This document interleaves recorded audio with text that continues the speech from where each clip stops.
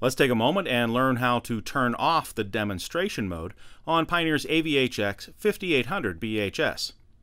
As you can see, the demonstration mode is up and running right now, but I don't want to see that demonstration mode while I'm driving. So I'm just going to touch anywhere on the screen, and we'll go to the gears, and we'll go to the toolbox here, and we'll scroll down until we find the demo mode. You can see the demonstration mode is turned on. All we have to do is touch that to switch the demonstration mode off. Now I'll hit the X. That takes me out to my home screen where right now the system is turned off and you see no demonstration mode.